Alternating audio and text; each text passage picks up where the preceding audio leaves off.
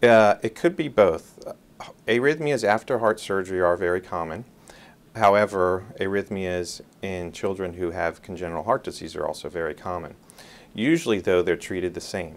So whether or not it's caused from the surgery or the heart disease is not as important as the fact that the treatment is usually fairly simple and requires a couple of medications. And if that is not the case, and sometimes some children, very rarely, do go on to get more invasive procedures where the arrhythmia can get treated non-surgically with catheters, and very rarely sometimes a pacemaker.